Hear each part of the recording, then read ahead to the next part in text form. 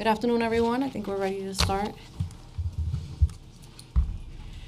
Good afternoon, everyone. I'm Councilmember Diana Ayala, Chair of the Committee on Mental Health, Disabilities, and Addiction. I'd like to thank my colleague, Councilmember Donovan Richards, Chair of the Committee on Public Safety, for chairing this hearing with me this afternoon. I'd like to also welcome Councilmembers Holden, Menchaca, and Gibson. Hey, Jamani Williams. Today's hearing will explore a holistic approach to addressing the opioid crisis in the Bronx. I use the word crisis because that is exactly what we are dealing with in my district, Council District 8, which includes the Mott Haven, Highbridge, Concourse, Longwood, and Port Morris neighborhoods in the Bronx. For too long, these neighborhoods have had to carry the burden that comes with opioid misuse. It has taken a toll on our residents, on our local businesses, on our law enforcement agencies, and on our communities. In 2017, there were 1,487 unintentional drug overdose deaths in New York City, 82% of which involved an opioid. That means that every 6 hours, someone in New York City dies of a drug overdose. More New Yorkers die of drug overdoses than homicides, suicides, and motor vehicle crashes combined. Fentanyl, a highly potent opioid, is involved in around half of these overdose deaths. In the South Bronx, specifically in Highbridge, Morrisania, and Hunts Point, Mott Haven, the unintentional overdose rate is more than double the city average. Today's hearing will give the committee an opportunity to hear from the administration and from advocates about the work that we're doing to address this epidemic. We have already committed resources to ensuring harm reduction for opioid users, medicated assisted treatment options, peer programs, opioid antagonist training programs for city agencies, cleanup efforts, and syringe exchanges, and a law enforcement regime that shifts focus from criminal enforcement to treatment of a health crisis. We in the city are doing a lot to address this, but we need to do more so that this does not become normalized for our children living in the South Bronx. No child should have to grow up seeing struggling people in the streets and discarded needles in the parks and playgrounds. We need to do better for our communities. I want to thank the administration for the commitment that they have made to bring more resources into the Bronx, and I look forward to hearing more about all of the work that we're doing and the role that the City Council can play. I also want to thank Committee Staff Counsel Sarah Liss, Policy Analyst Christy Dwyer, Finance Analyst Jeanette Murrow, my Chief of Staff Millie Bonilla, and my Legislative Director Bianca Almedina for making this hearing possible. I now turn over to Chair Richards for his opening statements. Good afternoon, and I want to thank Councilman Ayala for convening this hearing and inviting the Public Safety Committee to join for this important topic. The truth is, part of me wishes that I didn't have to be here. I wish the Public Safety Committee didn't have to be here. Drug addiction should be a topic for the Mental Health Committee, and I look forward to a day when I or whoever chairs this committee doesn't have to wonder about who the NYPD is arresting for having what I believe is a medical illness. And I'm not saying that to be critical of the NYPD for doing exactly what we have asked them to do, what the penal law tells them to do. Drug addiction has been a problem since long before the opioid crisis, and the choices made by public officials here in New York City and in the state legislature over the last 4 or 5 decades have required NYPD officers to arrest people for being sick. Decisions made by people within the court system meant that these sick people were sent to Rikers Island to get better until they could plead out and end up back where they started. And we all know how that worked. Today, I'm encouraged that some things have changed, that drug courts, alternatives to incarceration, community-based solutions have been utilized more and more, and jail less and less. But that shift also means that we need to come up with other answers for New Yorkers who live in places like the South Bronx. People who on the way to work see addicts injecting themselves out in the open, people whose kids see syringes piling up in their parks and on their street corners. They rightly wonder what we are doing to fix this problem. In our first line of defense, they ask the NYPD to please do something. And I'm sure for the officers who take their mission to clean up the streets to heart, it is hard to see someone they've taken off the street end up right back there the next day. I wish I knew exactly how to get us out of this crisis. Hopefully today we can move forward with a solution, and my guess is that the esteemed witnesses who are before us have some good ideas that I'm looking forward to learning more about. But one thing I do know is that we are not going to arrest our way out of this crisis. It has to be a medical solution, a community solution, not just a law enforcement solution. Thank you, Chair. I want to also recognize Council Members Miller, Van Bramer, and Councilmember Cohen. I believe I saw him. Council will now administer the affirmation. Do you affirm to tell the truth, the whole truth, and nothing but the truth in your testimony before this committee, and to respond honestly to council member questions?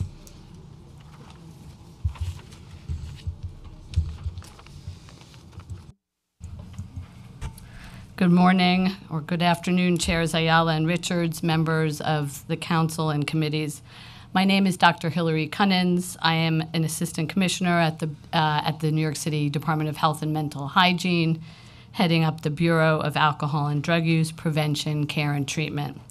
I am joined by my colleagues at the NYPD, Deputy Commissioner of Collaborative Policing, Susan Herman, and Assistant Chief William Aubrey from the Detective Bureau. Thank you very much for the opportunity to testify on the opioid overdose epidemic with a particular focus on the Bronx. And before I begin, I just want to share my own personal commitment to improving the situation in the Bronx. I'm a physician and practiced in the South Bronx at 149th Street and 3rd Avenue, and then all the way far up north to 161st Street for more than 15 years. And I know firsthand from my patients and colleagues about the many challenges and opportunities that we can find there. As Councilmember Ayala really very clearly said, we are indeed in the midst of a national drug overdose epidemic being driven by opioids, primarily heroin, but also the potent synthetic opioid called fentanyl. Between 2015 and 2016, the rate of overdose deaths increased by 51% in New York City. From 2016 to 2017, the citywide rate of increase did slow to 2%. However, there were still almost 1,500 overdose deaths in 2017, the highest number on record. This works out to one New Yorker dying every 6 hours of overdose. The vast majority of these overdoses involved an opioid, a total of 82% of these deaths. In 2017, for the first time, fentanyl was the most common substance involved in overdose deaths in New York City, constituting 57% involvement in all these overdoses. And as I indicated, there are some signs of progress here in New York City. 2017, there were fewer overdose deaths among Staten Island and Manhattan residents compared to the year prior. But the rate of overdose deaths among Bronx residents continued to increase, with a 9% rise from 2016 to 2017. And in 2017, 363 Bronx residents died of overdose, which was the highest among our city's 5 boroughs.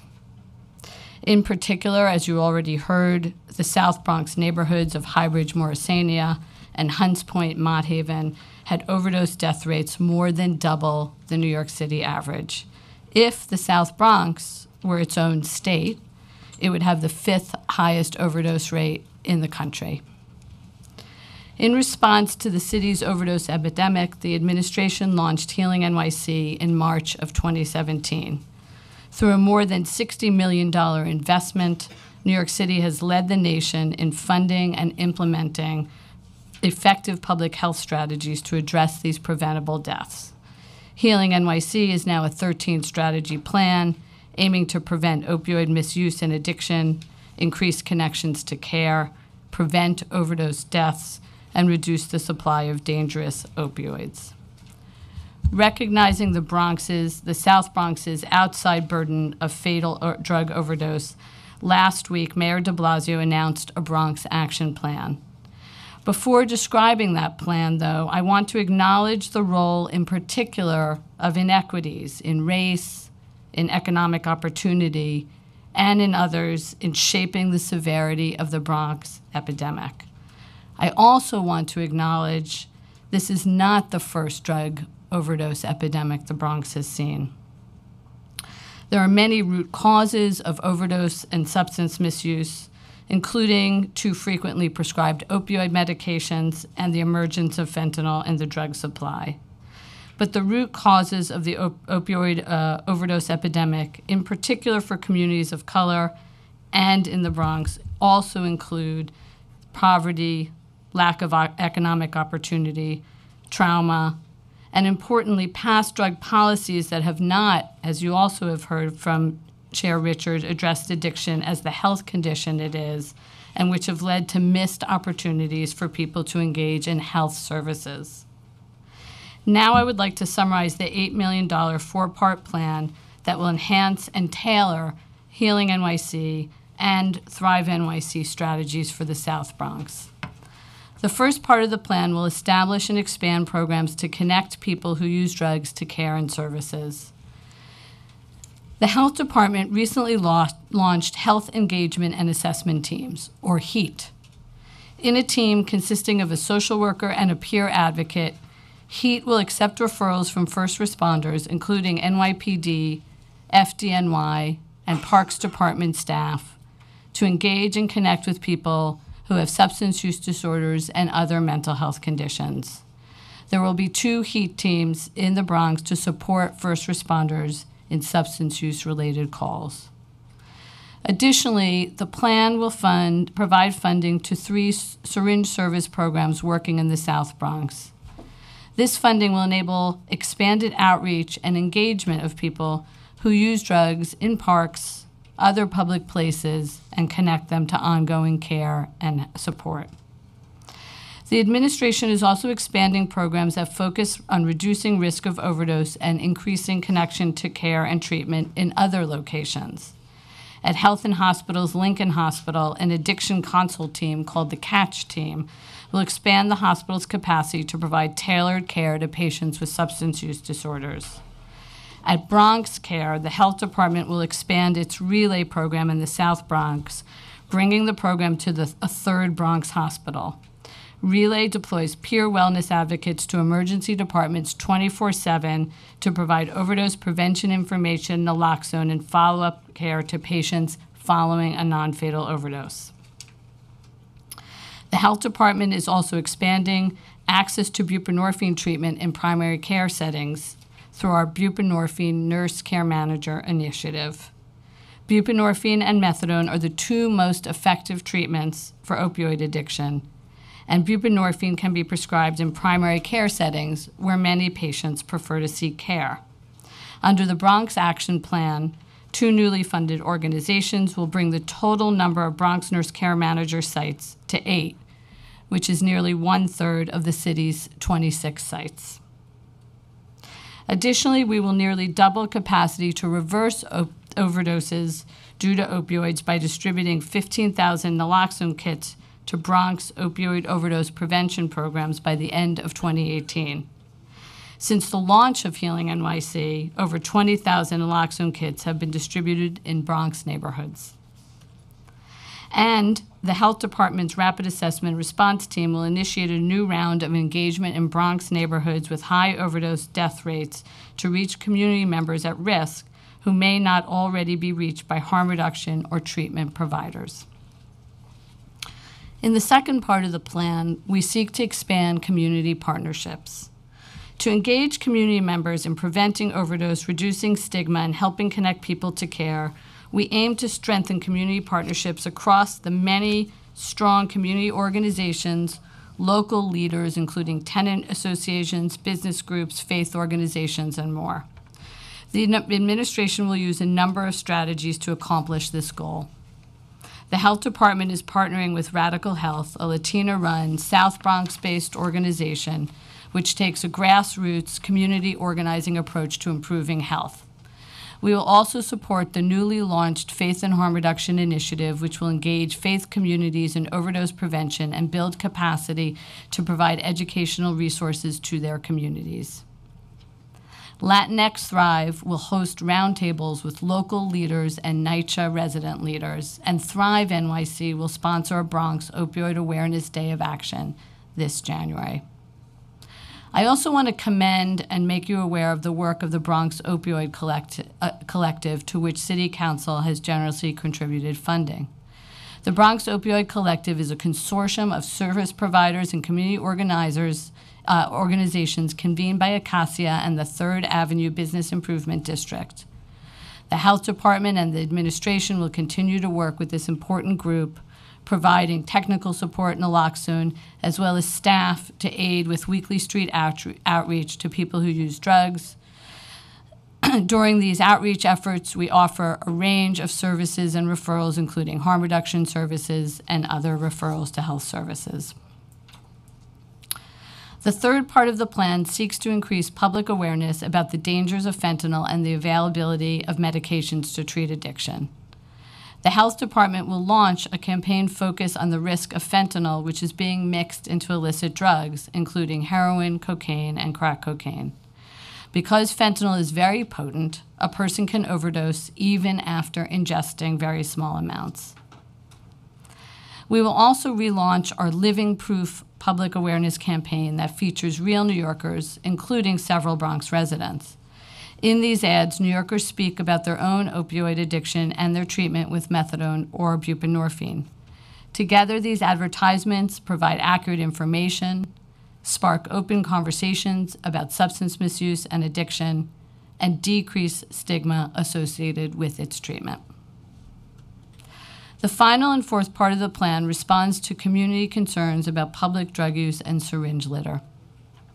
In response to community concerns about syringe litter and public injecting in parks in the South Bronx in particular, the Health Department joined with the NYPD, Department of Parks and Recreation and Social Services, as well as local community-based organizations and syringe service programs to implement a multi-pronged solution.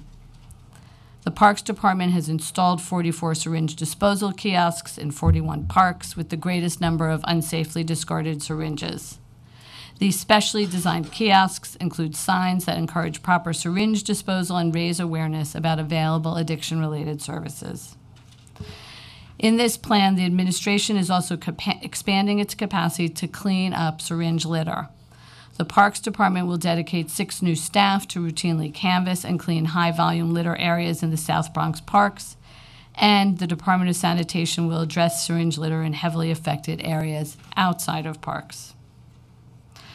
I want to especially thank Chair Ayala and Councilmember Salamanca for organizing the walkthrough of several key blocks in the South Bronx last week. It was helpful for me and the rest of the administration's team to see these issues firsthand and to discuss possible solutions.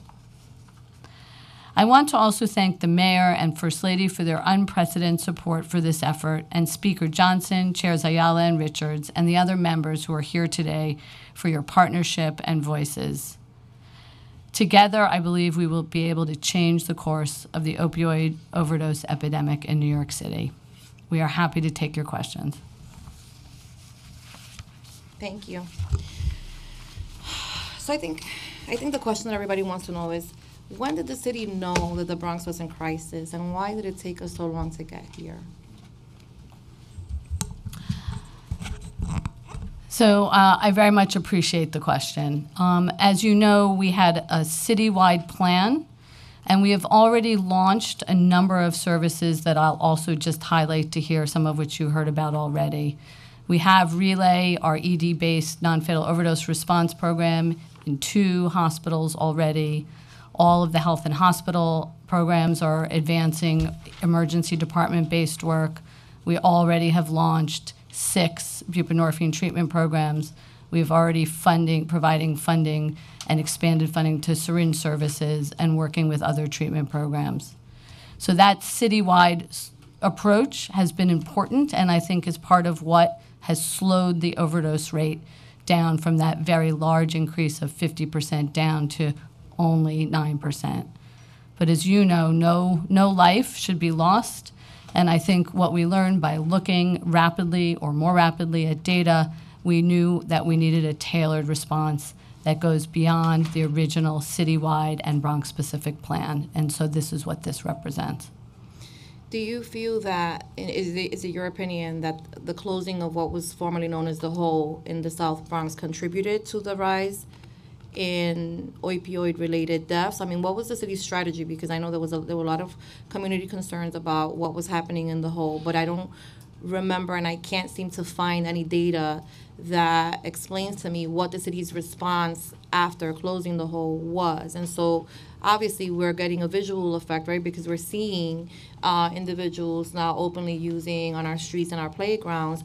But was there a response in 2017 when the mayor announced that he was going to shut down the Hole? So that effort made by the city was really a collaborative effort across many city agencies.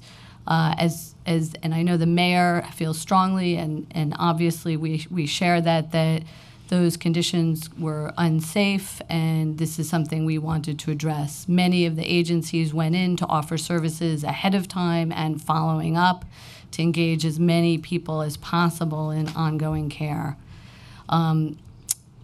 So I think, and the other thing I'll just mention is we believe that some displacement has taken place, but as we also know that people are being displaced from other parts of the city and it isn't a single issue problem.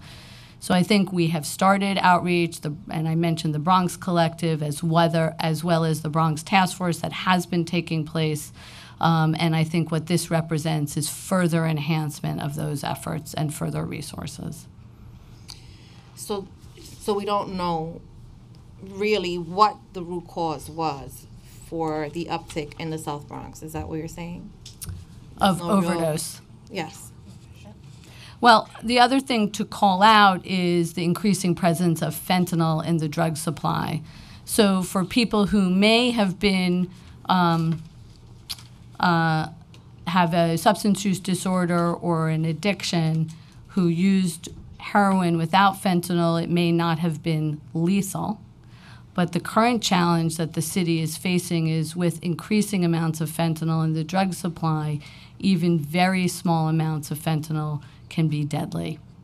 So the usual image that people give, and if you can see this on the web widely, is a picture of a penny with very small amount of grains of fentanyl, and that is something that can cause a fatal, non-fatal, or fatal overdose. And so we think that is really a big part of what's driving what we're seeing now. Understood, but I'm sure that fentanyl is also being distributed in Brooklyn, is being distributed in Queens, is being distributed in Manhattan. Why the high number in the South Bronx specifically? We're trying to figure out why in that particular part of the district are we seeing?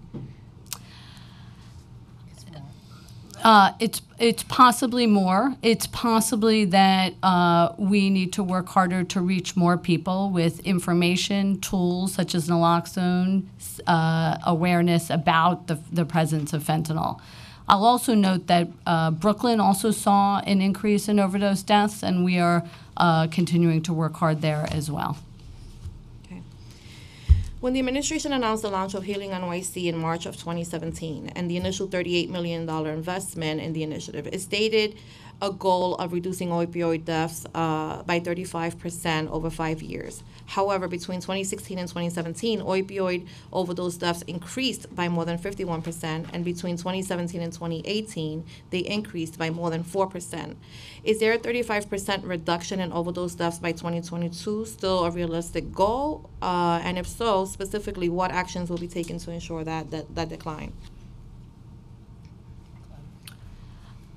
Yeah, I mean, I think so. So Healing NYC was announced, of course, in the third month of 2017, and we are still, and I think this is an example, able to grow and tailor programs as we go.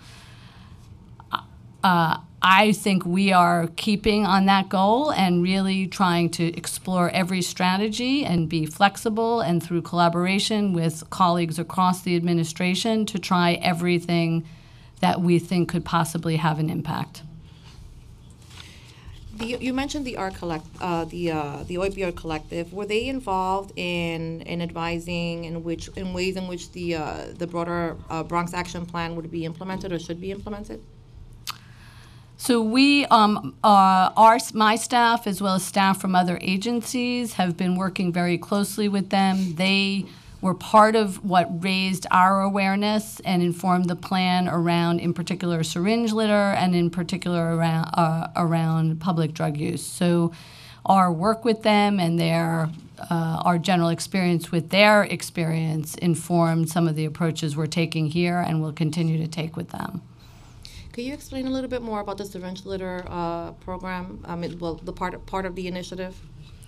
Sure. So I think it really consists of a couple of different parts. One is the presence of kiosks and that are labeled as safe places to dispose of syringes. And I think what is part of our approach with both outreach and making kiosks available is supporting people to dispose of syringes safely in neighborhoods, to care for parks, to care for communities. So it's really providing access to safe disposal.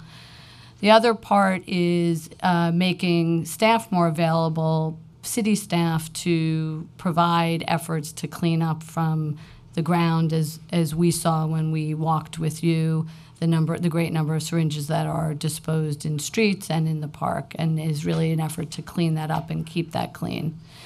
The other part is to have more present and consistent outreach to people who either are both themselves at risk of overdose, who might be interested in obtaining access to services, as well as supporting their use of the kiosks. So is sanitation going to be So there's a piece both, sorry, I'm being more abstract than I need to. So both parks is getting additional staff who will increase cleanup within the parks, and sanitation will be increasing cleanup around the parks. And I'll assume that they'll be trained specifically on how to properly pick up. Absolutely, and dispose of. Absolutely. And park staff are already who are involved with this effort, are already being trained to do this safely, and certainly that's a very important part How of frequently? this. They have been trained, and there is, I'm sure, regular training, but I'd have to get back to How it. frequently are they going to be, are the pickups scheduled to occur? I'll have to get back to you on that. We'll have to get back to you. Interestingly enough, this summer, I came across one of the blocks that you referenced earlier that we had the privilege of walking through to familiarize ourselves with some of the issues that are impacting the South Bronx. And in that specific community, we have 5 programs. We have a safe haven that is this is actually occupied by active users, and I was really shocked at the number of people that were. I got there at 9 o'clock in the morning because the Bronx Collective was actually hosting one of their activities at the local playground where they were distributing needles, and there were needles distributed throughout the entire block. There was a daycare program right across the street from this safe haven. We knew, we later found out, but the city knew that all of the occupants in the building were active users, and that we have a problem in the South Bronx. I don't know why. I'm assuming that was part of the rationale for placing that there, but it was right across the street from the public housing development, the playground, and the daycare program, which is half a daycare, half a church, and yet nobody seemed to have picked up on the fact that this was happening. And I got there at 9 o'clock in the morning, parked my vehicle, and immediately I was there 3 minutes when I witnessed several people shooting themselves up in the neck. I got out of my vehicle. I'm like horrified because my 45 years, I had never witnessed something like that face to face. I have heard of it. I've never seen it. Walked the entire block to get to the park where this activity was happening, and the entire block seemed to me like they were under the influence of something. There was evident K2, being used as well. A lot of people shooting up actively, injecting. Let me use the proper language.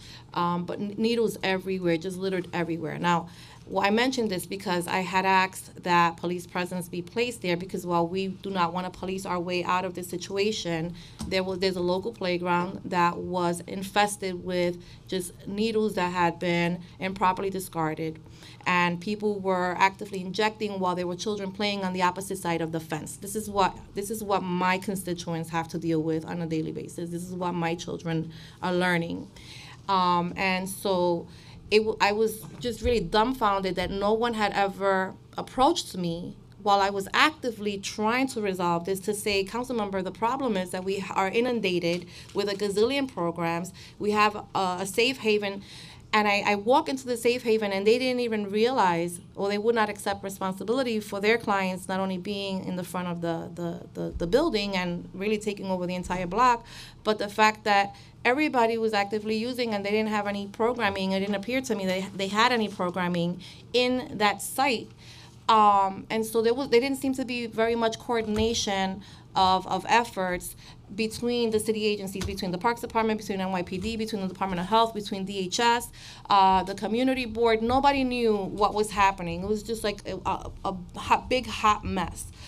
So I wonder, what is the coordination, and how do I, as the representative voice for that community, feel comfortable enough that this plan is not only going to address it, but it's going to do that consistently, and is going to take into account, my constituents and what they're going through every single day.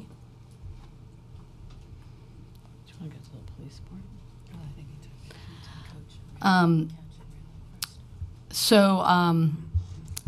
I really appreciate everything you just said. Thank you. And I think you've been, we have some examples of good coordination in other parts of the city that I think really can be strong models. One example is 125th Street Task Force, and I think elected official leadership there has been vital to its success.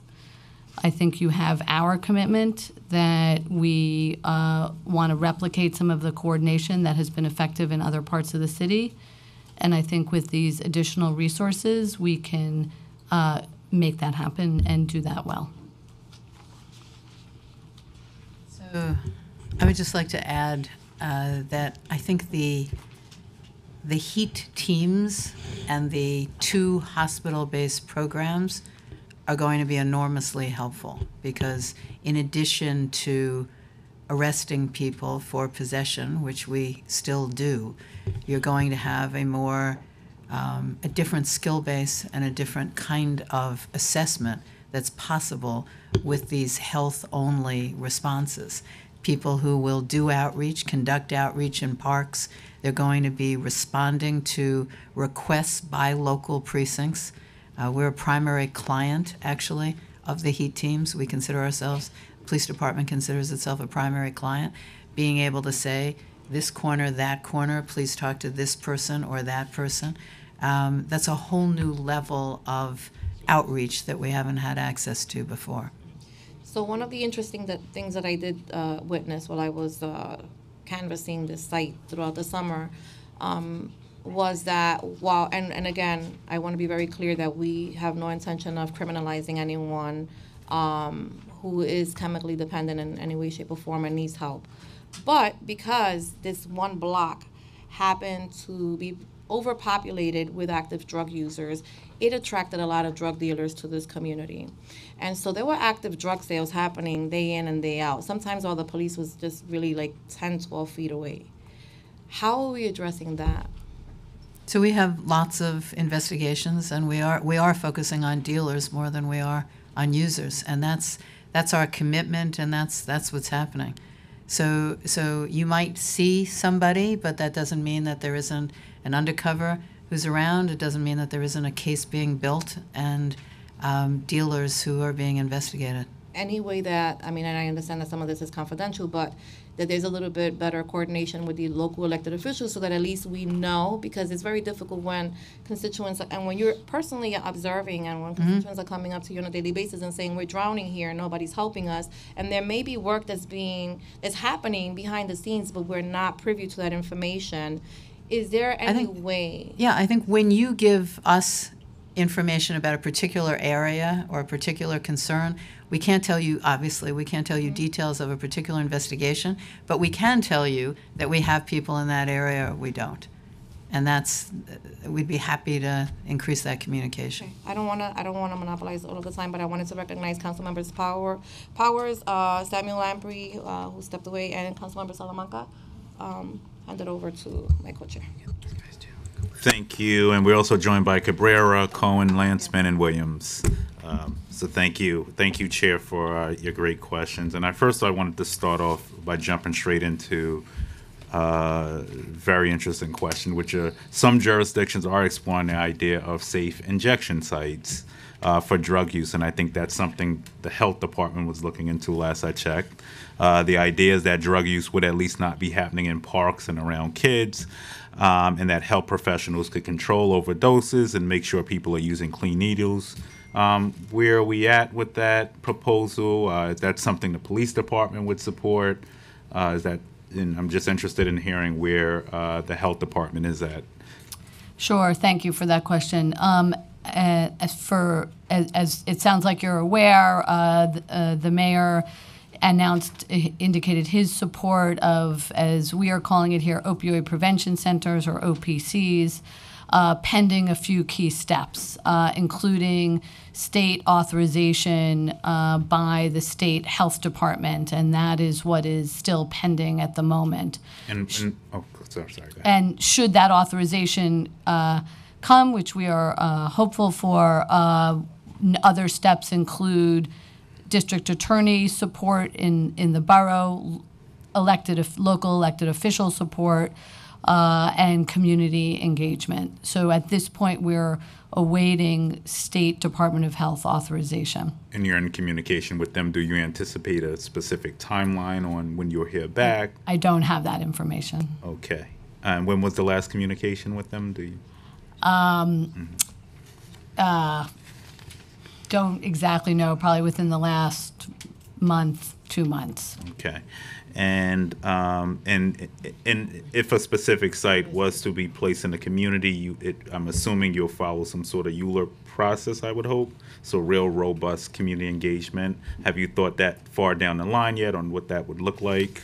I just want to correct, Deputy Commissioner Herman just corrected, Overdose Prevention Center, not Opioid Prevention Center, Got it. OPC. Right. I got it. Yeah, we don't have the full plan for community engagement laid out. We share your what sounds like recommendation about a robust process, including working with local elected officials. So I would hope that in anticipation, perhaps that this may happen, that we start to look at drafting a plan from now and not waiting until we get an approval. We have seen this happen before in many different areas, and I would hope that the health department is really working in advance of an authorization to start that conversation now, or at least to draft up a process so that we're not waiting last minute.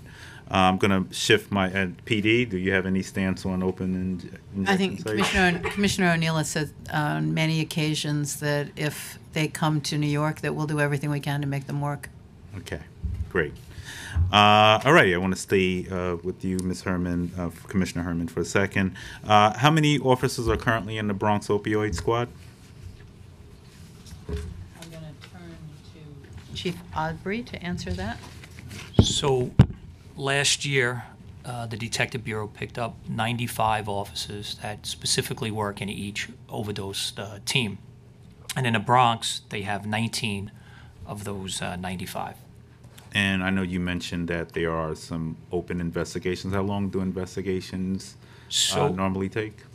So we have, it depends on what type of investigation. So there's long-term investigations, which average 6 to 9 months. They could take over a year. Sometimes they could be closed earlier than 6 months. And then we also have our shorter-term investigations, which could be from 30 days to 3 months, 90 days. Right, and I know that this issue has been going on for around at least 2 years. I think it's been well documented. So have there been any large-scale takedowns? Yes, so Right now, do you want specifically the Bronx? Because I could. Yes. Let me just give you a little overview, and I'm going to turn it over to Chief McCormick to get into the specifics. But right now, citywide, we have well over 2,500 overdose investigations actively going on, and of those, 592 are in the Bronx. So, out of These are investigations, not arrests. these are investigations involving overdoses, so they could be fatal and non-fatal. So what we built in last year was whenever there's a death, we take it upon the police officer and emergency personnel, EMS, at the scene to determine right up front, to make a decision right up front, this could possibly be an overdose. And what we do is we try to preserve that scene because there's a lot of valuable evidence that we have that could help us solve that. It's treated like a homicide right up front. We err on the side of caution, and we'll preserve it. The packaging that's there, we'll preserve that packaging. We'll send it to the NYPD lab. There's a lot of value in that. There could be markings on there. There could be prints. There could be DNA evidence that could lead us to who provided that, who sold that to the individual, as well as media evidence such as a cell phone. A cell phone, we had an incident in Staten Island where a cell phone led to 8 other overdose deaths because they used either text messaging, phone calls, or these encrypted applications to communicate with these sellers. So there's a lot of work that's done up front. I could go on if you want, but if you want specifics on, I know Chief McCormick has some specifics on successful investigations that we've had. We could have him come up and discuss that. Sure. And you said there are 2,500 active investigations. Yes. So, investigations citywide. So 592 in the Bronx. How many have been closed out total thus far? So, These are all active. right. So these are all active. So these, None of them closed out. no, this year, Okay. we took over 2,500 investigations. There's over 200 arrests on investigations, overdose investigations. Now we have the issue, these are complex cases, so the issue with overdose, and especially when you have a death, with prosecution. So there's a federal charge. It's conspiracy to distribute a controlled substance, which results in a death. It's a minimum of 20 years. It's a federal charge that we work with the AUSA. That is our hope, to bring every overdose death to that. We've had a dozen arrests this year just with that, and we're learning. Last year, we realized the importance of this charge and how to work with the AUSA. And each borough and each overdose team is working aggressively with the AUSAs to continue on with these type of arrests. And then there's also another federal charge, which is conspiracy to distribute controlled substance. And there's 2 levels there. If it's 500 grams, that's a minimum of 5 years. And if it's 1 kilo, then it's 10 years. That's another federal charge. And then we also have the state laws. But again, if we have to prove that I provided, either sold or distributed, that narcotic, that specific narcotic evidence that caused your death, to charge that. On the state level, a lot of times we've been successful with the conspiracy charges, which you're selling controlled substance, and then we'll arrest you for that.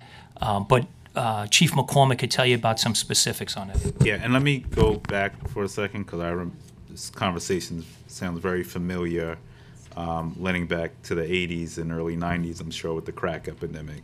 And I'm interested in knowing, who are the people selling on the streets? Are these the same ones who perhaps are adding the fentanyl, or is this happening at a higher level? So I want to hear a little bit more. Who are these individuals who are selling and being busted?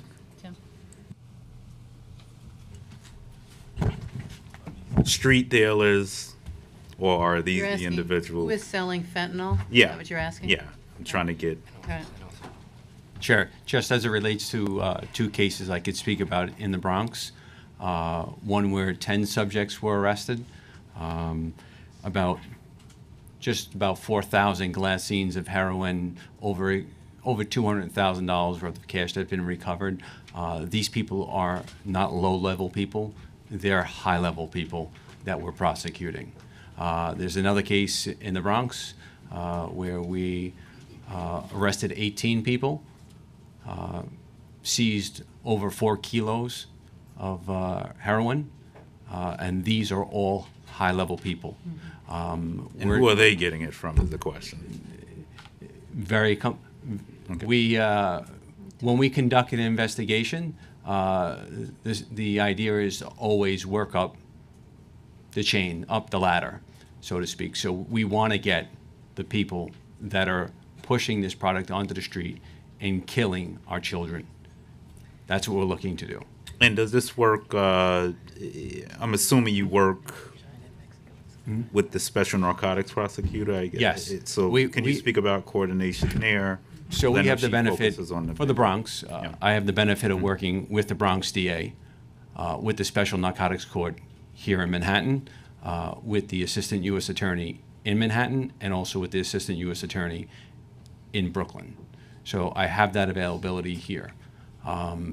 It is very difficult. It's very complex. We have these compounds that are coming into our country from Mexico, from China, and we work on not only the street level where we have the user, but as we move up, we're moving internationally also. Yeah, and you said 10 subjects arrested. These were all local individuals, or because these investigations are active. I'd rather not say who they are, but they're significant people who are preying upon our loved ones in the city, and particularly the Bronx for me. And how old are these individuals normally? I don't want to get into demographics of them, but I assure you, the object here is I do acknowledge that some users will sell product to support their own habit. I think we have a way of dealing with that through the court system, and that's not what my objective in the Bronx is to do. My objective is to get high-level people. And just go back to how many arrests were specifically made in the Bronx? For me, for my overdose team this year, I have made 35 arrests. 25 of those arrests are related to fatal deaths, and 10 are related to non-fatal deaths. I just want to be clear, you're talking about the overdose investigations, not everything. Okay. Let's go into non-fatal for a second now. So what agencies other than the police department come to the scene in the event of a non-fatal? We have that come here. The 911 call comes in. You have FDNY EMS that responds. Mm-hmm. You have NYPD that responds. You have the OCME would respond, whether it's OCME?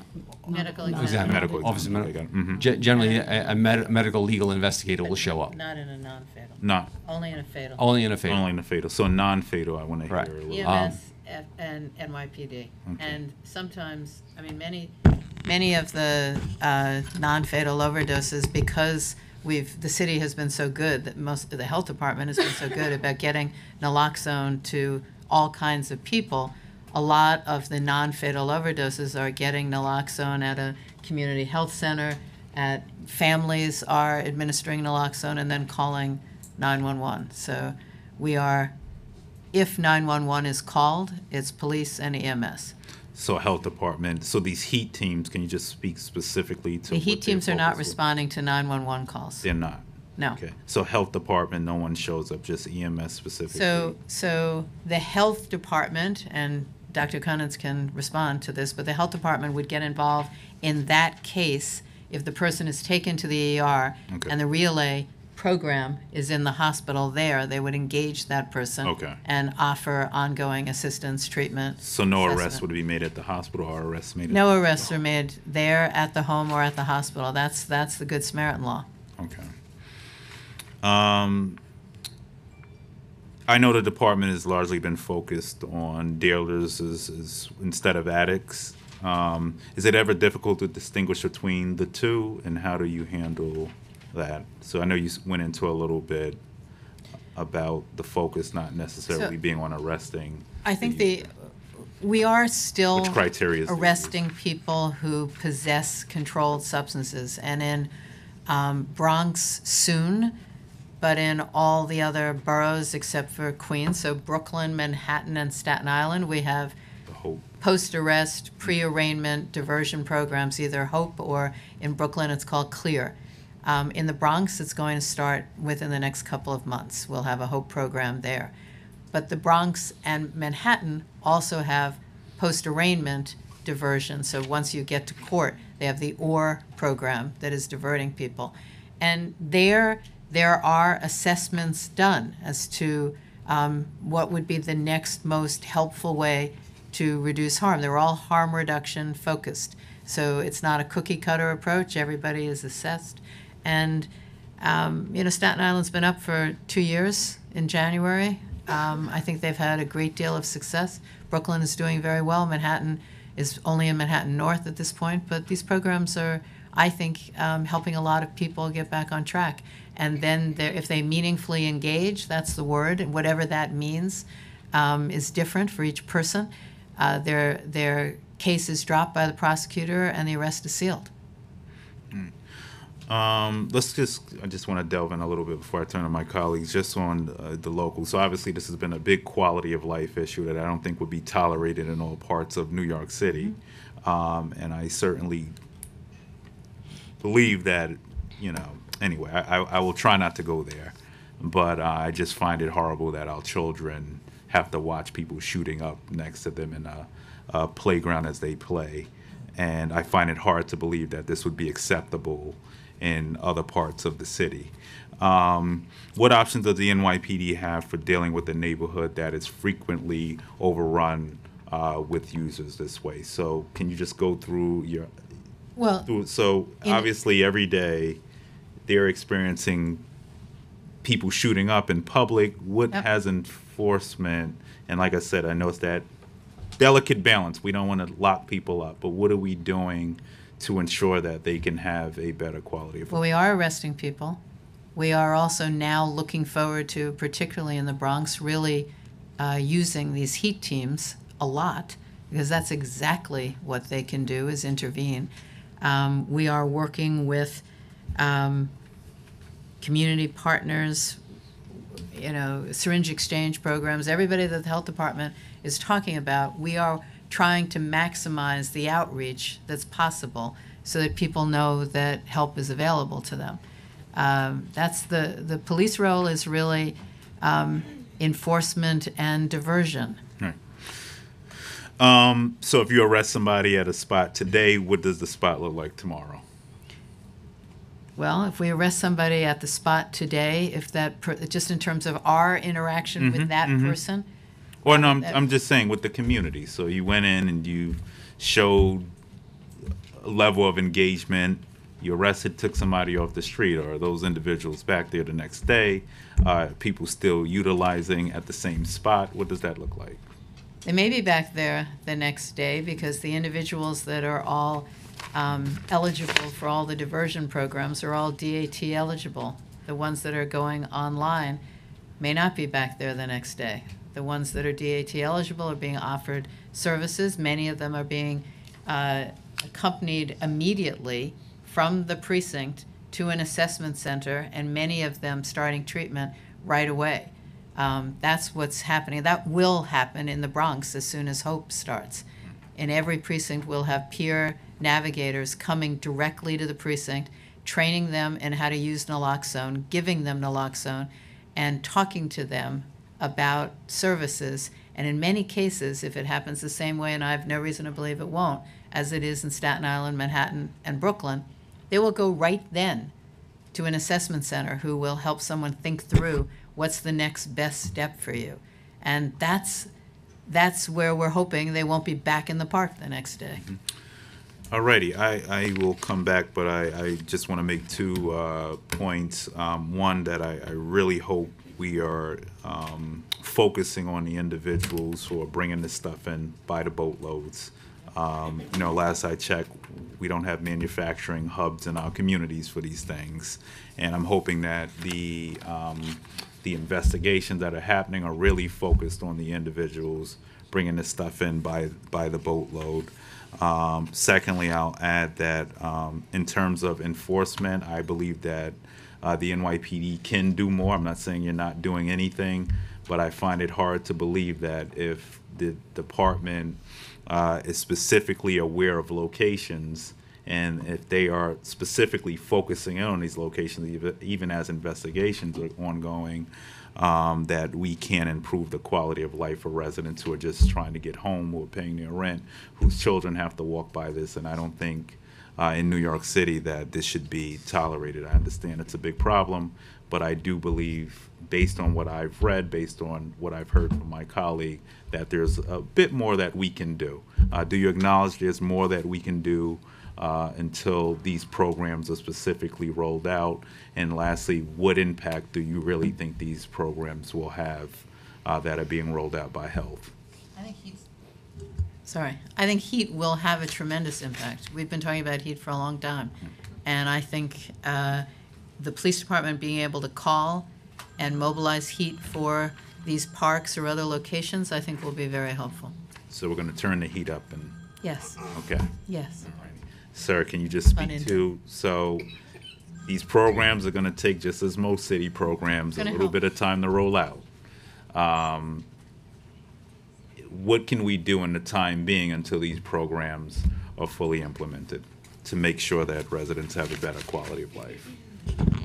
We still encourage our citizens to report their complaint. We can take that in and investigate each one of those complaints, come up with some common denominators in them, and investigate those persons that are preying upon us, that are dealing it. And are you working with local I'm sure there's some local, I think you mentioned nonprofits. What can they do in the meantime specifically? Outreach. Okay. I mean, So you're working with them and providing them funding to do outreach? we Who's are giving them not, funding? you are. Okay, I know providing we the are, but funding. Yeah. they're, okay. Yeah, but I mean, if we're looking at this as a multi-pronged approach, right? It's trying to get people into treatment, trying to find the people who are really flooding the community with fentanyl and other horrible poisons. We've got to have as much outreach as possible. We have to find other ways to get people into treatment than the criminal justice system. Right. But that doesn't mean that we're stopping our part of it, but it requires everything that you're talking about. The heat teams, the hospital-based programs, and they've all been ramped up over the last few months. None of them have been in for a long time. And Councilman, I'll just add that, Do you need more resources is the question. Now's the With- time you understand in front of Oleg and Susan. Could your precinct use a little bit more resources in the meantime? And I don't mean to come if you down put it out there, heavily. I'll always ask for more. All right, there you go. So over the course of the next 6 months, can the police commissioner, can you, Susan, agree to ensure that they have a tad bit more resources so that the residents could have a better quality So of life? built into our investigations, the boots on the ground that we truly need to speak with are our neighborhood coordinating officers, our steady sectors. They're built into my investigations. Where we see fit, they provide us with intelligence. We do investigations. Where we have people that are in desperate need of help that are using, we have them as our microphone to NYC Well, to Heat. They can suggest to them that, listen, you truly need to get help while we still conduct our investigations. Unfortunately, they will probably still use, but we'll encourage them to the best of our ability while we still conducting investigations. All right, so Susan, can we get them a tad bit few more officers to work in I here? think you know that's not my decision, but I'll relay Okay. your Can you let the concern. police I commissioner will know? we relay your requested? concern. Okay. I already have it down. All right, great. Okay, thank you. Yep. I mean, I think that Councilmember Richards has a point. We're dealing with unusual circumstances that require more hands on deck. Just out of curiosity, does this extend, do these resources through the NYPD also extend to PSA 7? Because I know that public housing has been, impacted more and more in the last year than ever before, and there really hasn't been. I've been hearing some of this from some of my resident leaders, but I haven't been really hearing anything from the city around how it's addressing the improper disposals at the public housing developments. Specifically, I'm seeing it at Patterson houses for obvious reasons, but I have, received complaints of also seeing it at Millbrook, which is a little bit further south, and I'm not sure. I just wanted to make sure that the PSAs were also a part of this conversation. I can speak to Patterson houses. Yes, the Parks Task Force has been meeting with tenants there, as well as Patterson Playground, and I'll check about Millbrook and any other sites that you let us know about. We're happy to follow up. Thank you. I wanted to acknowledge Council Members Rodriguez, Brennan, and Deutsch, and I want to turn over the mic to Council Member Menchaca, who has a few questions. Thank you to the chairs and to the NYPD and DOH-MH. Thank you so much for being here. I just want to offer an opportunity to talk a little bit about some discrepancy that we're seeing on the ground. In Sunset Park, I represent a few different precincts, so I'll keep it general to protect identities on the ground. But what's really true and honest is the fact that you have community members that are really engaged on the ground, that have been living, owning property for a long time, have seen some changes. And the NYPD data that's coming down is saying that there's no real increase in crime, no real increase in the stats, and specifically for kind of the opioid crisis. And so you're seeing people on the ground seeing changes, seeing needles on the ground, and then the NYPD data is a little bit different. So I don't know if that's a citywide issue, but I just wanted to let you know that that's happening, and we'd like to maybe work with you to figure out what the discrepancy is all about. Second, I'm thinking about the focus for South Bronx is real, and how do we get in front of it in other neighborhoods where we're just seeing the beginning stages of some of this, and the disposal programs, for example, is an opportunity for us to kind of think about our parks and other locations, and that are ready and able and willing. And is it but for the funding issue? And so how do we take a very active community right now, like in Sunset Park, that I'm seeing that wants to do something proactive, that is seeing both the kind of immigration issues come up, and they're there. There's a very kind of great coalition, and shelters, hotel shelters, and then they're kind of overlaying this crisis, the opioid crisis, on top of it, and wanting to do something. How do we bring the resources to this community and work together to do that? I'm speaking for many agencies. This is not just a health department work, but we're happy to talk more and think more with you. I'll just add that, in the case of the kiosks, when we were first talking about it, I think there were some real community concerns also. And I think one thing that's happened since they've gone in is that it's earned the endorsement of community members. Initially, it was, I think, seen as a negative flag for their community, or potentially a way to draw problems or draw challenges. I think now already, just after implementing for a short time, we're very glad to see community support, and we're glad after meetings and speaking with people to see that they feel that it's an asset. So if you are aware of other communities that would welcome it, we're happy to speak more. Great. I'll follow up on that, and we'll make sure to bring that effort. The last thing is how many of the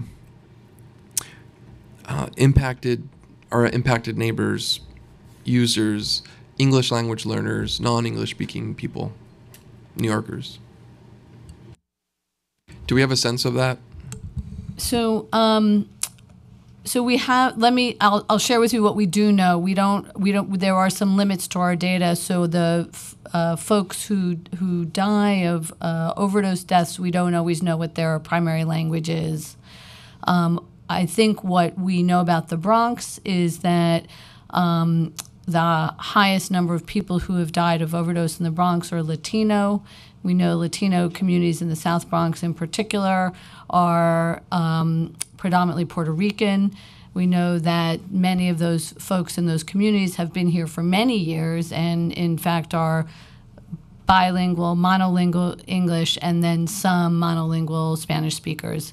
I can share with you that in the Bronx, all of our outreach and materials is always in at least English and Spanish, and in other parts of the city, we are also conscious of producing materials and hiring staff or working with community-based organizations that have staff that can deliver services in languages specific to the population in that area. So, for example, in another part of Brooklyn, Coney Island, we are attentive to large numbers of Russian-speaking folks and try to certainly make all of our print materials as well as services available in Russian and English, by way of example.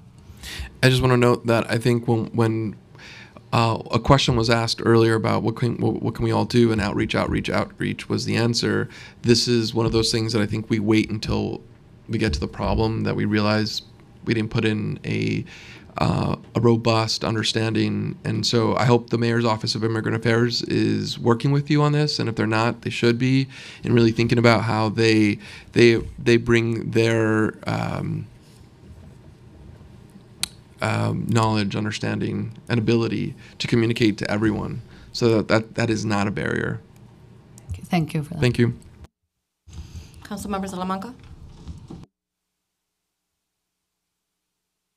Thank you, Chair. Good afternoon, everyone. I want to get to, first I want to do some fact checking here, just to point out that the Bronx Opioid Collective was created by my office and Acacia to address the opioid issue on 149th Street and to bring attention to it. And it was my office working in conjunction with Diana Ayala and the rest of the council, especially in the BNT, to ensure that we got them the funding necessary so that they can kick this program off.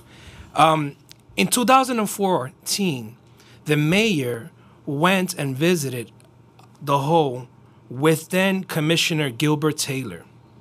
And the community knew that there was an issue with opioid use, heroin use in that Hole. But the mayor, in my opinion, went there, held a press conference, took some pictures, cleared the area up, but never created a plan to address the issue of opioid in that area. And what happened was that the users now decided to go onto the streets and start using with what I call in your face, where they were injecting in the streets on 151st Street by Immaculate Conception. They were injecting in St. Mary's Park. They were out there. What was the administration's plan to address that issue back in 2014? And why did it take to the end of 2018 for DOH to actually do something about it? So first of all, Bronx Opioid Collective, I know that your office was key to that work, and you really acknowledged its strength in the South Bronx. So I to both Councilmember Ayala and to you. So that the work around the Hole. Let me also just point out to DOHMH and sort of the changes that have been undertaken with Healing NYC. No, if you can just answer that specifically, because I don't have much time, and I want to get to my other questions. So it's relevant because the city for a long period of time had very little capacity to address substance use as a city. Most of the funding was in treatment programs, and so in 2014, for example, we had a staff at the health department of 30 people addressing substance use. So one of the very large transitions that's taken place is of the many programs you've heard about, including the ones that are newly coming online, is an enhanced capacity to do engagement-oriented work that isn't about waiting for people to come in for care. It's about going to find people. So what I'm aware of with the Hole and the issues both coming prior to closing the Hole was that a lot of efforts were made to go in beforehand to reach people who were there, to offer them care, and this was done across city agencies, colleagues at Department of Social Services, police. This was not at that time a primary role of the health department. It what I think I will share with you is that we have been doing work. You've been doing work through the Bronx Opioid Collective. We've been adding on new care since 2017, and we'll continue to enhance that work going forward. But I very much hear what you're saying, and we want to go forward and continue to fix this problem. On 149th Street and 3rd Avenue, 148th Street, enclosed by Diana Ayala's district. See, this is very personal to Diana and I, because that's our border. And this is what I called ground zero for opioid use and in the city of New York. In that immediate area, even going up to 151st Street, there are 30 opioid-related healthcare facilities, methadone clinics, needle exchange programs, and on and on and on and on. That is why there is a high concentration of opioid use in that area. How can the city have allowed all these programs to be concentrated in that area? Now, and then my second part is, does the city coordinate with OASIS, the New York State Office of Alcoholism and Substance Abuse Services? Do you coordinate when we're talking about citing for these areas? Because it's easy for the city to say, oh, we have no control over those licenses. That's the state, and the state that approves them. But is there coordination? Does the city and the state talk and say, there are too many of these programs in this area, let's spread them out? So in answer to two questions, one is, to my knowledge, there have not been new physical substance use disorder treatment programs in that area since in the time period we're talking about. So these programs predated this time period. So that's one issue. Which time period? Well, certainly since 2014, and even before, since to my knowledge. So we do coordinate. The process is as follows. We coordinate with OASS when a new treatment program desires to open a new location. Part of the certification process, which is a state process, they are required to have what's called a consultation with the city, and we, as a city, make a recommendation about the location and about the content of the services. So we very much do coordinate. You know, right now, I just got wind that on 152nd Street in Elton, there's an organization that's trying to open up a substance abuse inpatient facility. I wonder if your DOHMH was aware of that. And I'm just asking because I want to know if this coordination with OASIS and DOH actually exists. Let me get back. We will get back to you, council member. Yeah. Okay. All right. Thank you.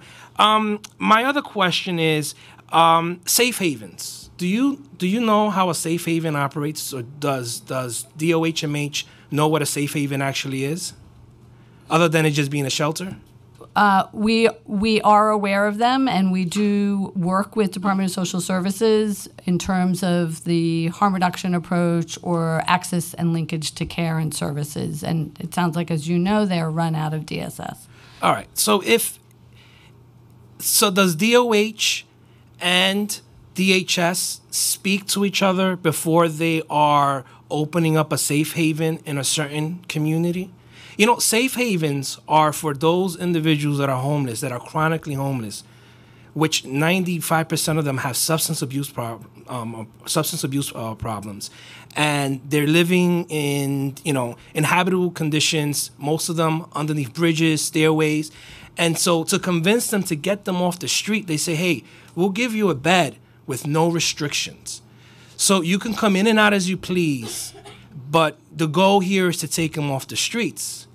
And and so that's why I want to know, does DOHMH and DHS actually speak to each other? Because in my opinion, putting a safe haven where there is a high concentration of methadone clinics and heroin use and drug use is a recipe for disaster. I think the city is creating a monster and, making the situation worse than improving that situation.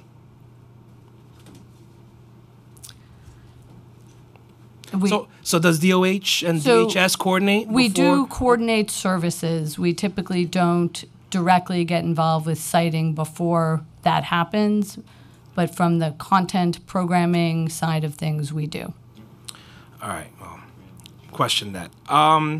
The $8 million. And by the way, I am a big supporter of getting individuals who are addicted to opioid the help that they need. When the mayor announced the safe injection sites, one of them was in my location, and I accepted it with open arms. My only concern was the siting of the location, which is something that the administration said we can work with. So to hear that, the Bronx Action Plan will dedicate $8 million solely to the Bronx for programming and advertising, it's extremely exciting to me. And I thank you for that. But I have yet to see the Bronx Action Plan in paper. When can we get that? I mean, it's good to sit in a press conference and say, I came up with a plan. I haven't read it. When can I get access to this plan? We will get it to you soon. Thank you. Now, is there money dedicated to help NYPD with enforcement as part of this plan to address the drug dealing that's happening? And I'll explain why. Diana and the Chair Ayala and I, we share the 4-0 precinct. And we're constantly having conversations with Inspector Hennessy. And I think he's a very competent, well-spoken. I really like him. But I want to make sure that he has the resources necessary. Does the 4-0 precinct have the manpower to, number one, patrol 149th Street and 3rd Avenue, which after Times Square has the most foot traffic in the city of New York, has one of the highest concentrations of NYCHA developments in the city of New York, okay, has one of the highest crime districts in the city of New York, and also has to address and has to patrol these areas where there's high concentration of drug dealing and homeless shelters? I'm Deputy Inspector Brian McMahon from the Patrol Bureau Bronx. Thank you for inviting me. The 4-0 is actually doing a phenomenal job, like you said, under Inspector Hennessy. Right now, he's experiencing a dip in crime year to date. He's also worked with the BID and yourself about putting extra resources into the district, especially 149 and 3rd. So right now, the overall belief is that he has enough resources to address the conditions he's facing.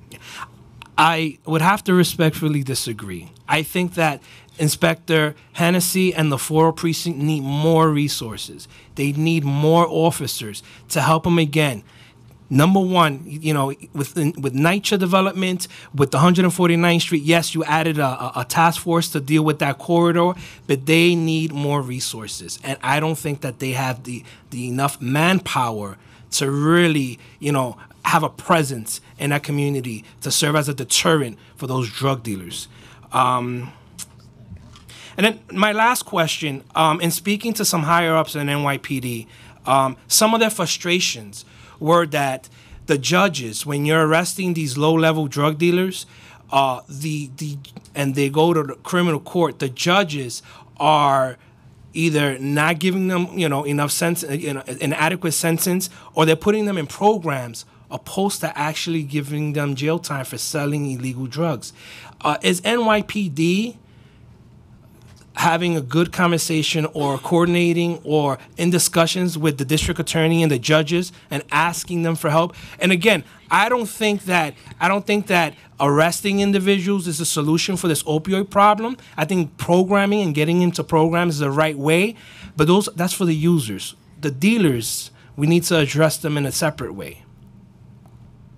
We're in conversations with all the district attorney's offices, talking about when diversion is appropriate, when it's not appropriate, and those are ongoing conversations. I think the HEAT teams will be pre-arrest, trying to reach everybody, including people who are low-level dealers who are users. But we are in constant conversations with the DAs. All right, thank you. If there's a message that we're getting out of here, we have to get the 4-0 precinct more resources, and we need to get a copy of this Bronx Action Plan. Thank you. Cheers. Thank you. Councilmember Powers?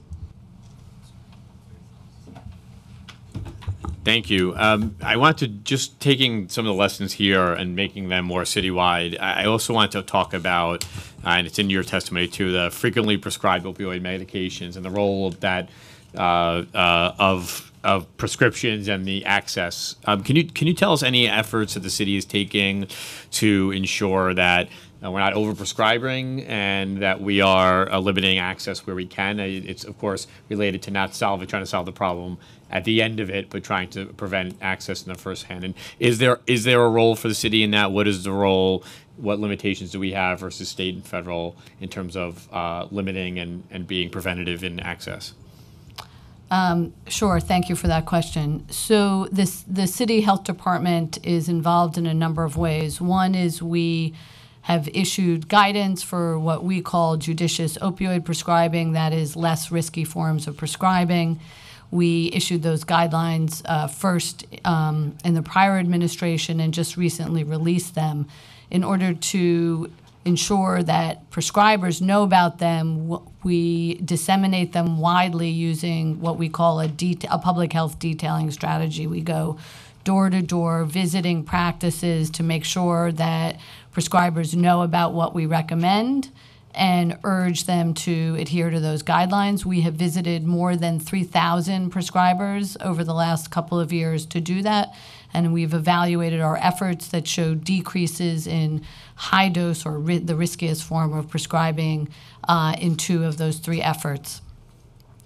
We also, as a city, have sued the manufacturers and distributors of opioid prescription or prescription painkillers based on the fact of marketing and distribution that far exceeded what was sort of best practices or known scientifically. The state maintains a prescription monitoring program database. Because of state law, prescribers are mandated to check that database before prescribing any controlled substance, and that has been part of what, together with what we believe our city efforts, have led to decreased patients from seeking multiple prescriptions from multiple providers through multiple pharmacies.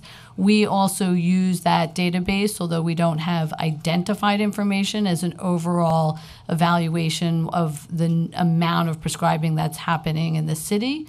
And we know from that database that prescribing has gone down on a per capita basis. And can you tell us how much it's gone down and what time period? I need to look for specific numbers. We can get that back to you. It's since when we first had the data become available in 2012 through our last available data is through 2017, and I can get you that exact number. Okay, I appreciate that. And as you follow this issue nationwide, one of the cities that has been, I would say, devastated but recovering is Dayton, Ohio. It's actually where I went to college. It's a city I follow very well. Dateline and the New York Times have actually have done a lot of coverage around their efforts to. It's an economically distressed area, high usage. There's been New York Times has a coverage that it was a 54% reduction in fatal overdoses over 1 year, which seems like one place to even though there's a high usage, to look at in terms of how do we learn from other cities that have been dealing with this maybe as long or longer. The New York Times credited Medicaid expansion and abundance of naloxone as major factors in decline. I'm wondering, New York City, which has a robust Medicaid program, has $60 million invested in opioid treatment and prevention, whether we are expecting to achieve similar declines, when, and if there are other efforts in other cities that we should be taking, and if those need legislative support, whether we should be looking at them. A couple of things I just want to mention about Dayton and other jurisdictions. One thing to just be aware of, the way in which our epidemic is differing from other epidemics, particularly in the Midwest, is that for the entire period of our epidemic, we've had lower proportion of overdoses involving prescription opioids than almost every other jurisdiction across the country. Our problem throughout this whole period has been dominated by heroin and more recently fentanyl, so just for context. not to say we're letting up on prescription opioids. I think Dayton saw some quick wins because of Medicaid expansion and because there was real pent-up demand for treatment. I think it is possible that we would have had a worse epidemic had we not had treatment as available as it is, though we have more work to do.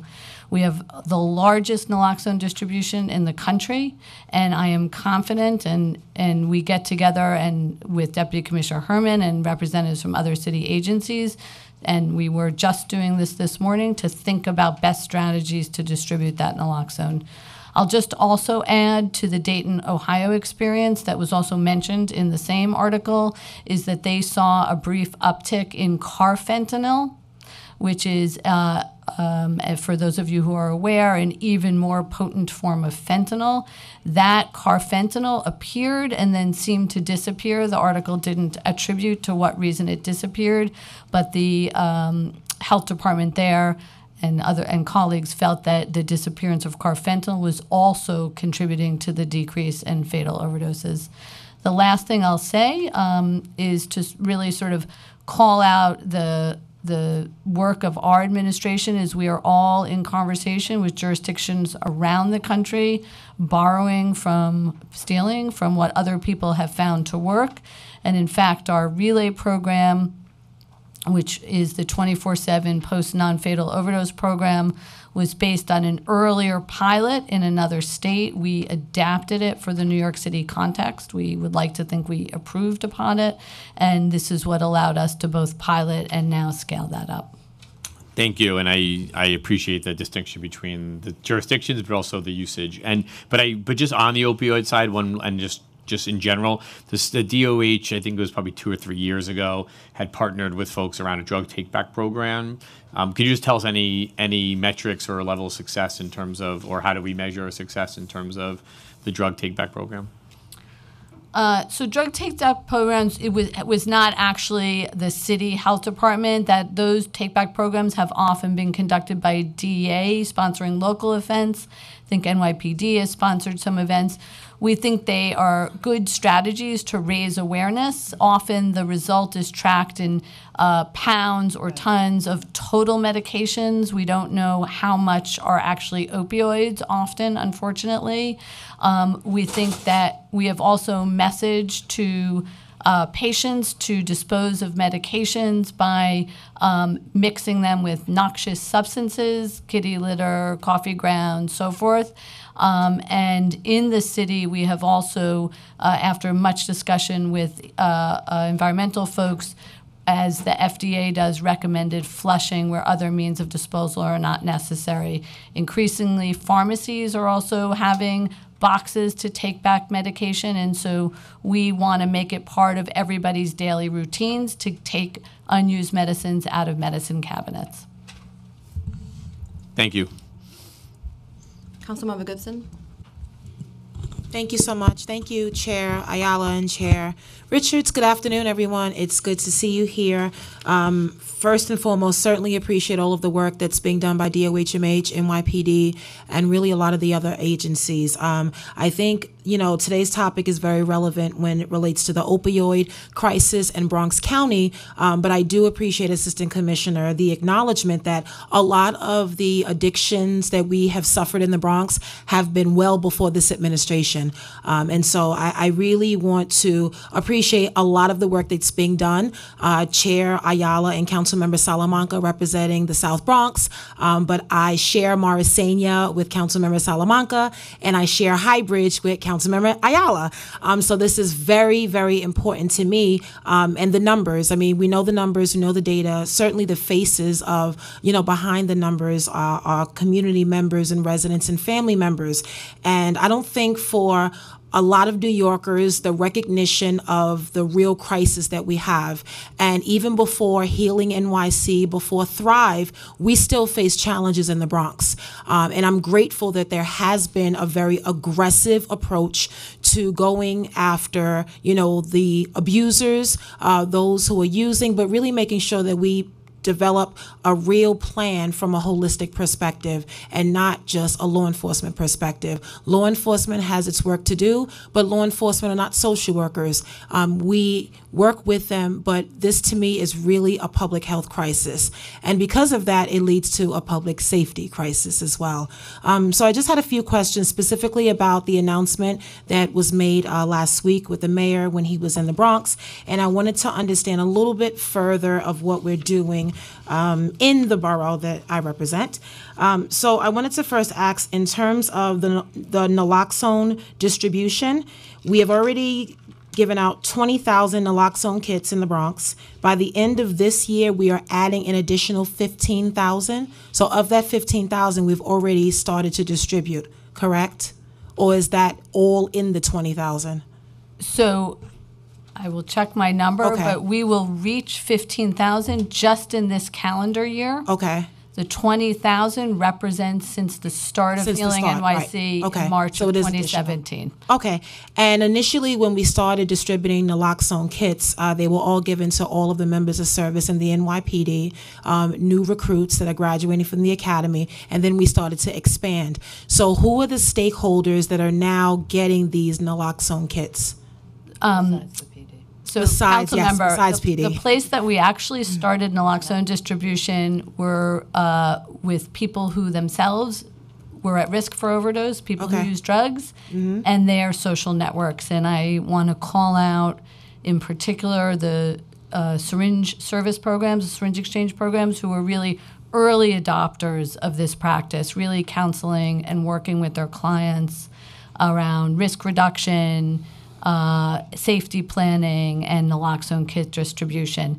As we continued down this path, we expanded naloxone kit distribution to many different kinds of organizations who could sign up to be opioid overdose prevention programs and give kits out to clients. This includes treatment, substance use disorder treatment programs, shelters, and they were also, those two constituents were also sort of early to this work. I would say that we're very fortunate that PD also became interested and willing to carry naloxone kits, and that is certainly happening. One new program I'll just mention, since you're asking, is a program that started in September of this year, and that is FDNY EMS have started a naloxone leave behind program. If they respond to a suspected overdose, they will offer a naloxone kit to the person who experienced an overdose if they're awake and able to get some information, as well as anyone else in the scene, friends or family member. So we are looking for every opportunity to get naloxone and information into the hands of people who could be at risk or in a position to witness an overdose. Okay.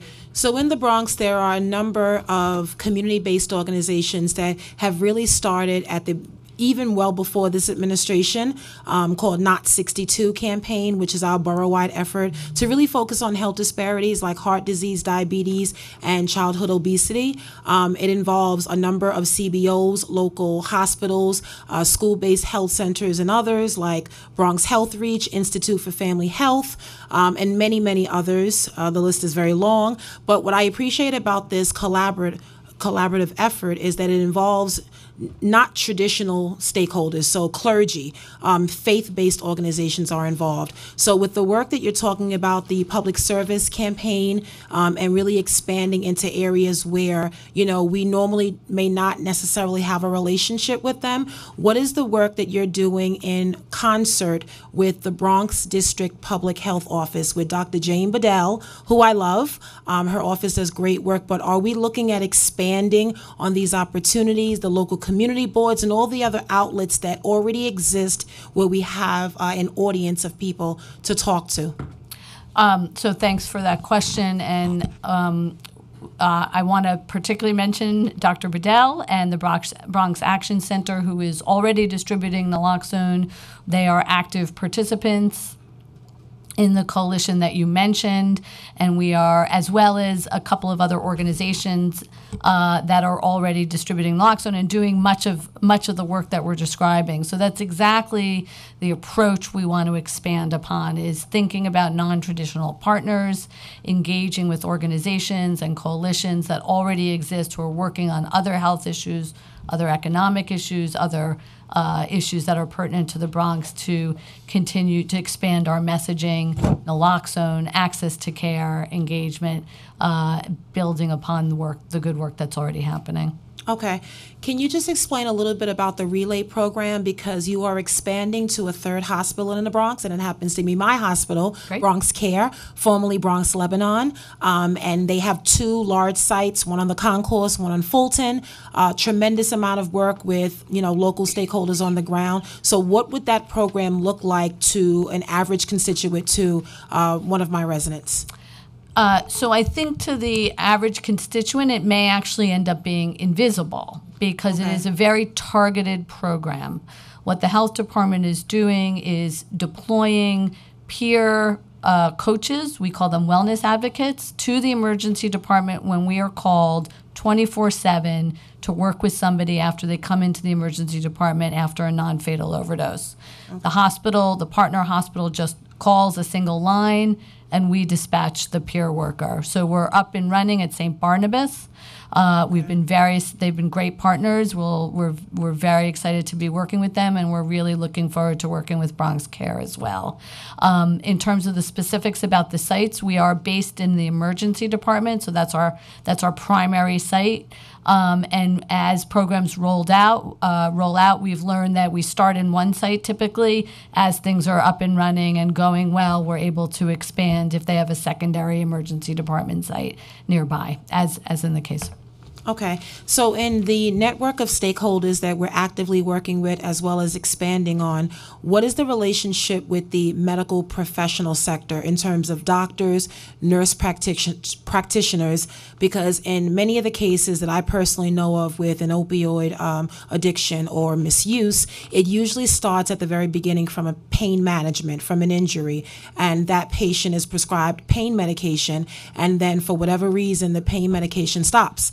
And then that patient has to find, meds somewhere, the black market, et cetera. So what are the conversations we're having with the medical professionals, because they play a crucial role in this process? And all the great work we're doing, we certainly don't want their work to counter what we're doing. So have there been active conversations? Are we looping them in on all of these efforts and initiatives that we're embarking on? A lot of looping. Okay, I can imagine. And arm twisting. I think health professionals want to do the right thing, and they need the accurate information and resources, just like we're talking about community members, just like we're talking about law enforcement. So we are actively working with the health professions community, not only around promoting judicious opioid prescribing, that is shorter duration, lower doses, only when needed. And as I think you were in the room when I was speaking with Councilmember Salamanca or someone else about our public health detailing campaign, where we go door to door. We've reached more than 3,000 prescribers in New York City around various guidance that we issued around the opioid epidemic, and we'll continue to do that. Additionally, we are really working hard to engage health professionals in getting the training and then starting to prescribe the medication called buprenorphine, which is one of the most effective treatments for opioid addiction. We are hosting trainings in which they get information about addiction generally, as well as prescribing the medication buprenorphine, and then we are providing help, technical assistance to those practices to help them get going and begin to offer treatment to patients in primary care and other settings. Okay, great. So I had one final question, but before I get to that, I did want to also echo the sentiments of Councilmember Salamanca in terms of the partnership with OASIS. As a former state legislator, I cannot tell you how important that is. And then in January, it's going to be even more important when things change. But it's really essential because of the ongoing work that OASIS is doing. And I know while you indicated that you're not involved in terms of citing locations of methadone clinics and drug treatment programs, programs, but that work, again, we don't want it to be counter to what we're doing. And so if you look at the borough of the Bronx and you look at where many of these facilities are located, they're all in the same communities, the same distressed communities of color where you have the most addictions and the most people using drugs. So as we have future conversations, it's really important that our partners in Albany understand that they have to work with us in terms of new contracts, citing these facilities, because until that dynamic changes, we're going to have the same challenges over and over and over again. And with a lot of the success we have, all of the money we're expending, we certainly don't want Albany to do things that's not in line with what we're doing. So that's my one plug. My second plug is on the syringe expansion program, and I know this is really parks and sanitation, but even with the initial announcement, most of the locations are the largest parks we have, particularly St. Mary's Park in the Bronx. But I want to encourage you, as you talk to Commissioner Silver and Commissioner Garcia, that the playgrounds are very important too, and people are complaining to us about the syringe use, the needles everywhere in the smaller playgrounds as well. So yes, the big parks need attention, but please don't forget the small playgrounds. My final question is about the public health diversion centers. I think I've been having this conversation for a while when I chaired public safety, and we were talking about alternatives to arrests and allowing officers an option on taking individuals who were using drugs into a safe space, a safe location, because many instances when they go to the emergency room, they stay there for hours and they're discharged, and who knows where they go. So the $90 million commitment we have, the two providers, I believe the last time we talked, Deputy Commissioner, we were talking about a site in East Harlem, so I wanted to know if you had an update for us on our diversion centers. I think we will have an update very soon. I know it's been a long-standing those conversation. Words. Soon and very soon. The hurry up and wait approach. Not by the end of the year, probably early next year. I think next year, but I think things are. We're very optimistic that things are moving forward, and I know I've been talking with you and Councilmember Ayala for a while about that. Okay.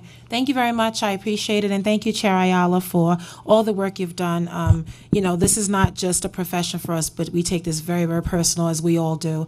And so I appreciate the work of, the department, the agencies, and encourage us to continue to talk and make sure we are talking to people on the ground. There's nothing like advocates and stakeholders and people who are affected who can really be the powerful voices at the table. So I appreciate it. And thank you, Chair. Thank you. Councilmember Holden?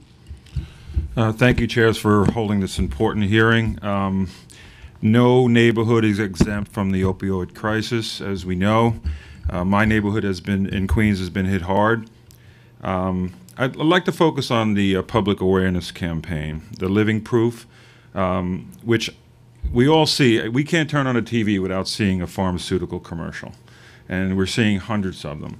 Yet we don't see as many on the opioid crisis, and I don't remember a campaign. It should be a national campaign put out there, but certainly the city should be doing this round the clock on many stations. I know it's expensive, but it's really hard. I don't know who to target on this because it runs the gamut, the ages, the demographics, and how do you reach them with a public service campaign? It's a tough, it's really tough, but it really should go out there. It should be on bus shelters, anything that the city owns or the city contracts out. We should have the message out there. Again, it's hitting everyone. It's hitting everyone hard, and we need to involve the drug companies. Obviously, I guess we're trying. We're suing them, but how do you plan to deliver the Living Proof campaign? Because it's a good testimonials on people's lives. It's a very, very important way to reach everyone. But how do you deliver it? So thank you for the question, and I think that's something that we think awfully hard about when we launch a new campaign or rerun an additional campaign. As you point out, running things on television is expensive, and it doesn't always reach people who may be more on social media and other ways of consuming information. So we increasingly, in addition to television, The Living Proof during its last run also ran on social media, including Facebook, including Twitter. We also use print campaigns, and as you point out, we do use bus shelters and buses, as well as subways, to disseminate a variety of health department messages. In our campaigns, we also use our data around non-fatal and fatal overdose to target areas of the city in particular, using through our media contracts ways to target messaging to people both age and geographically who we want to reach. And then finally, we have used the testimonial style ads. And in that way, we can include a range of New Yorkers, a range of both ages, race, experiences in an effort to reach people as effectively as we can. All right, thank you. Just one other question. I love the fact that we can go after the drug dealers, the big drug dealers, and hold them responsible for the overdoses, the deaths. Have there, and I might ask the chief this, but have there been some high-profile convictions on this? That do we have that we can put out? We can actually advertise that you do this, you kill people, you'll be going to jail, you're held responsible for murder or whatever the charge would be. That you're going away for a long time. I mean, I'd love to see that. As to go out there to the masses, to the media, and this person was convicted, and he killed 5 people. Or he killed 3 or whatever. We do that. As I previously have said, we pick up a case on every overdose, and particularly the deaths. And we've had our success with the federal charge of distributing a controlled substance resulting in a death. It's a minimum of 20 years, which is impactful considering what we were dealing with prior to this, trying to figure out how we're going to tackle this problem. We do, many times we do press conferences announcing these takedowns and these charges. You'll see them. We just did. Can you give me a case where somebody, killed 3 people or 4 people, they were charged with that? You want to talk about the school teacher? And they were convicted, not just charged, but they were convicted. Most recently, we earlier this year in 2018, we arrested the person who personally delivered the product that killed our public school teacher up in the Bronx. Public school, I think it was 811. So that is one case from earlier this year. I cannot get into further because I don't know where in the prosecution that case is right now. I don't know if it's been finished, but that's one high case that we have. No, but is there any case that you can say this person was convicted? He's doing time now for 3 deaths or 4 deaths. That was last year or the year before. Do we have any of those? Not that I can give you off the top of my head. All right, but that's what we need to get.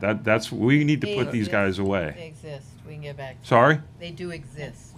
They do exist, but let's get them out there. Let's use them and actually scare off other dealers. Wait a minute, they're going to be put away for a very long time if they are peddling these drugs. And it's killing people. The issue is that we just started this last year, and as you know, with the court proceedings, it takes some time. So I think the reason why we're not able to give you those convictions, although there may be a handful, we just started really using this law, this federal law, within the last year.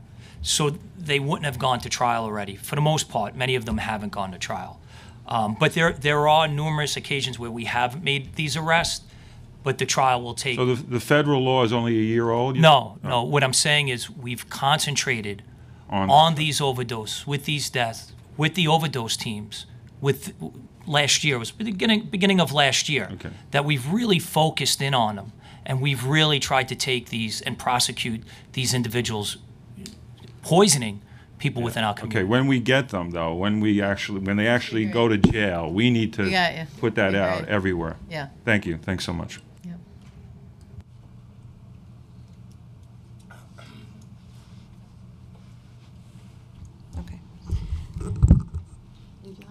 Yeah, just last 2 questions. Why don't you think throwing resources, I guess, to the 40th precinct, why don't you think that would assist And I know Councilmember Salamanca was pushing certainly for more resources. I don't as think well. anybody in the police department would say no to more resources, but Okay. it's not up to us to decide here who gets more. And do you But think that will assist in cleaning up the neighborhood temporarily until these programs come online? I don't think anybody would say that more resources aren't a good thing, but we have to balance the whole city. If I may, I just want to clarify that the HEAT program is already active, came online this month, and so this is right now. Okay, so since it's come online, So what have we HEAT seen? is the new resource that's coming online, and Bronx Hope will Right, be coming online very soon. Those are two big initiatives. It came online as of December? or As of early last month, but still, getting set up and happening. So And- we're beginning to work through it, and we're hopeful we'll see impact soon. And how much staffing? So overall, HEAT has teams throughout the city, and in the Bronx, there are 2 dedicated teams, each consisting of 2 people running 16 hours a day. And however, there are other teams to draw upon. Some of the other teams are getting staffed up. And since these 4 individuals, 2 in the Bronx, you said? Mm-hmm. So the jury's still out on that, I'm assuming, so you're... Right, so we're obviously monitoring very carefully in terms of numbers of responses, what happens to those responses, and we'll happy to. And do they get wear back a to you. special color, T-shirt, a vest, or what? So they are coming soon. Those Getting special Okay. outfits. Yes, they'll be recognizable. Okay. Last question, because I don't think we got the clear answer on this. So the people who are selling, going back to that on the street, are these the same ones who are adding the fentanyl, or is that happening at a higher level? Higher level. Typically at a It's higher happening level. at a higher level. You want to answer to that? You look like Just to clarify, just something. So we were going back and saying about fentanyl, and I was listening to the doctor. So we've consistently seen an increase in fentanyl through the years. So if you look at the lab, and you'll see it doubled from 2016. And then you look at the percentages of fentanyl and heroin. So back in 2016, it was 17%. And pretty much half of the heroin that's coming in right now contains some sort of fentanyl or fentanyl analog. So when you look at, I'm going to get to that.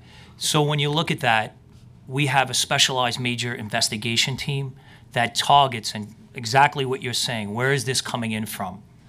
And they've targeted specifically the Bronx. This year, they brought in heroin, if half of heroin contains fentanyl, they brought in 734 pounds of heroin. So where does that come from? It seems like the Bronx it's a thoroughfare for bringing in that heroin, at least from our major case investigations. It's originating, as Chief McCormick had said, from China. That's where it's manufactured, and then also Mexico, and then along the way it could be cut in. The fentanyl could be cut into the heroin at any sort of the process. And if you look at Go ahead, keep talking. so if you look at Deputy Commissioner. Leave him alone. What do you want to know? Go ahead. I want him to keep talking. Go ahead. So if you look at and just look I at can see if 2000 you tap him on the leg from here, right? So watching. She was gonna. But if you look at fentanyl too, it's like 2016 it was in a tablet form 20% of the time, and that's kind of dissipated. It's only 2% of the time now. So the issue is the fentanyl being cut into the heroin. As you're trying to figure out at which stage, we are too, and that's where we're targeting. We're targeting that. We have the specialized major case investigations going on the countries as it's coming in. JFK, we have a task force in JFK getting it as it's coming in. But we are getting these investigations going to try to get those people cutting in the fentanyl in the heroin. Right. Now, so why is the Bronx? Is it the water? Is it why is the Bronx this specific? No, I'm just saying the Bronx seems to be the place where it's at. It could So- be the thoroughfare, coming in from other states. So you cut through New Jersey, going through the Bronx. It could be coming from the north, cutting in. But we have seen 75% of the major investigation seizures of heroin is coming from the Bronx this year. Okay. It was 700 pounds. That's a lot. Yeah, That's a and you're not seeing the fentanyl being added locally, is the question. It's not that it could be cut in anywhere from China and Mexico to the Bronx or to any other county within New York City. Just wait a second. And the answer is it could be done at any stage. It could be done at any stage, but I'm assuming But you're if it's asking some. for the low-level dealers. Right. Cut it in. Right. The answer is yes. It can be done at high level. It can be done at any level. If that's what you're. All right, give me asking. a percentage then. Do you think it's half and half? Do you think it's 20% locally? I would assume that it's coming in more from the top. Yeah. Come on, back up.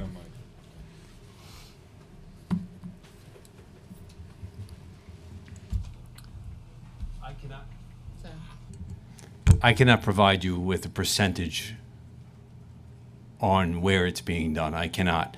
I can tell you that we conduct investigations on a local level, say, for instance, a block, a geographical area within a borough. 2 boroughs within our city, both through our country and also internationally. But I can't give you a percentage. But are you seeing it cut in locally in some of the? I don't know what you mean by locally. Locally is the fentanyl being added for the cases that you have seen. I don't want you to go into any open investigations, but would you suggest that it's happening before it comes into the Bronx or in the Bronx it's being added, the fentanyl? On a few different investigations, it is being mixed in the Bronx. A few. Very rare does fentanyl come into this country in pure form. It's not. Okay. explain how it does come in. It's coming in through various compounds, both through Mexico and through China. Right. So bigger So from- dealers. Correct. Okay. All right. That's what I was trying to get at. Okay. We got our answer. Thank you. Thank you, Deputy Commissioner. You're welcome. Can you tell us if are all police officers trained to use naloxone? I don't think that was clear. We have, almost all police officers have been trained to use naloxone. Okay. Almost everybody. Those who haven't are either on military leave, they're on extended leave, or they're in such administrative positions that it's be highly unlikely that they would use it. Now, in regards to the public awareness campaign, I think this is for you, Hillary. Are we going to focus at all on the fact that cocaine is now also starting to be, laced with fentanyl, and that we have what appear to be prescription pills that are out on the market being sold that are also laced with fentanyl? Yes. Okay. Thank you. I had 2 more questions. This is also for Dr. Kunis. So you mentioned that the outreach work that you're doing outreach work with medical providers to educate them on best practices for opioid prescription. Is there any work being done with insurance companies to encourage physicians and patients by providing better reimbursements for non-opioid related alternatives such as physical therapy or anti-inflammatory creams?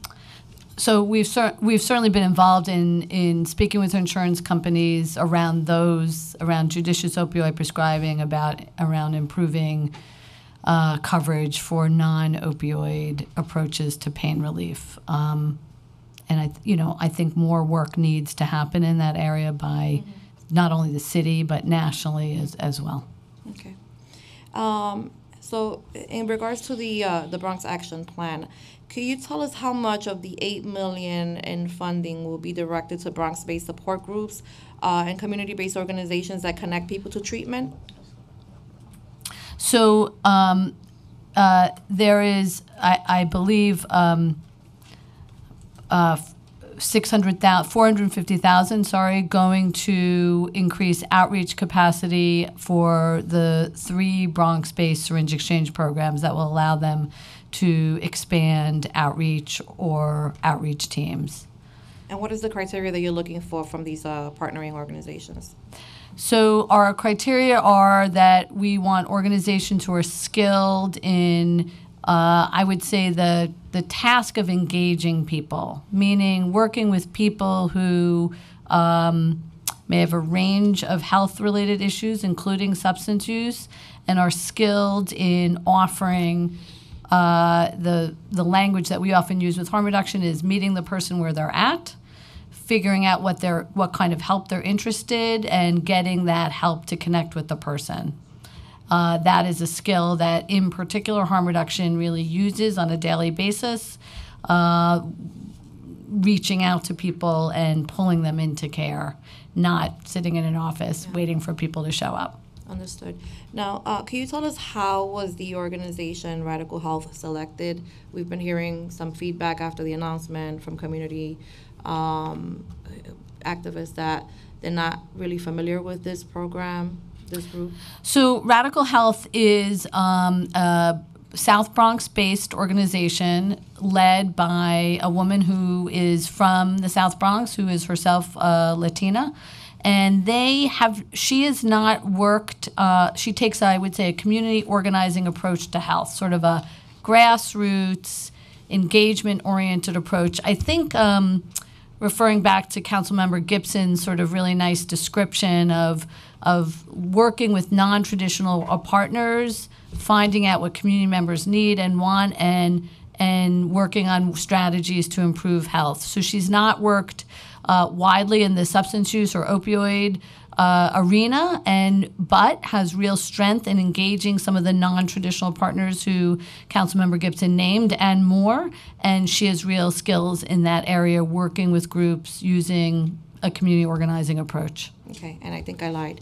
So I have two other questions, rapid questions. So while I was in the Bronx this summer, canvassing my one block, I was photographing needles, and as I accidentally walked into one of the drains. The drain was full of needles that had been disposed of improperly. I mean, hundreds and hundreds of needles. Worst case scenario, rains, it floods, the needles come up onto the street. If that didn't happen, they drain somewhere. Now, I understand that they are captured, but the chemicals that are in the needles, the communicable diseases that are, in the needles, what is there like a concern? I don't like, I don't want to be an alarmist, but that really, bothered me because I think even when I was trying to get assistance, I don't think that there was a lot of experience with this kind of situation, which is kind of, weird to me considering that we've been in the midst of this opioid epidemic for the last, couple of years. But it was the first time that I had seen it, and it sounded to me, or it looked to me like it was the first time that many of the city agencies that I was interacting with and trying to figure out where this, was all headed, had no idea how to deal with this either. Yes. Thank you, and I thank you for sharing the picture and your concerns with us previously. And I think that also highlighted some gaps in our ability as a city to clean up syringe litter, and which we believe will be filled by this current plan. To our knowledge, that the fact of syringes being in the drain didn't pose risk of contamination of water supply or other environmental hazards beyond the local one, which I appreciate you thinking about. Okay. Okay, I think that the last question was really just around the pickup. So we know that sanitation is going to be helping out, and we're getting additional resources to the Parks Department, which I also wanted to add for the record that I believe that they also would benefit from an addition of PEP officers, because there is a need for more security in and around our local playgrounds and parks. But in regards to some of the harm reduction programs, so they go to a specific area and they give out needles. This is, I think you and I worked, my staff and I worked with your office regarding an issue similar to this in East Harlem. And so on 111th Street and Madison Avenue, apparently there's been some drug sales on 110th Street and Lexington Avenue, and people hide on 111th Street for some reason behind the garden, and they inject there, and then they dispose of the needles. One of my local harm reduction groups, knowing this, specifically targets that area for needle distribution, but they don't necessarily pick up the needles. What is the plan? Will those programs then be tasked with coordinating services with sanitation? So we are hopeful that we will coordinate everybody's efforts so that we are able to respond to problems like this more quickly. We have found that syringe exchange programs, syringe service programs are really good community partners, and we are happy to work with them if when there are moments such as the one that you and I have discussed about exact locations and so forth that would be sort of better for community health. They are active about giving out personal, they're called fit packs, personal syringe disposals, which, so folks can dispose into little tiny sort of boxes and collect those from participants, as well as helping out with syringe collection. We want them to focus also on really working with people directly and want to support them. Though they are partners in collecting syringes, we want to be able to together work to make sure to decrease syringe litter. Okay. Anybody have any other additional questions? Just want to thank you for the work that you're doing, and I think that certainly the work that all of you are doing signifies that we're looking to move into a different direction. Like I said, I don't think necessarily arresting our way out of this crisis is going to change where we're at, as we've witnessed in the past. So very good to see the NYPD is certainly taking steps, big steps here as well, recognizing this as a public health crisis rather than arresting our way out of this issue. So I look forward to continued work with you all on this issue, and thank you. Thank you for your testimony today. I look forward to catching up in the next few months to see how we're progressing. Thank you. Thank you.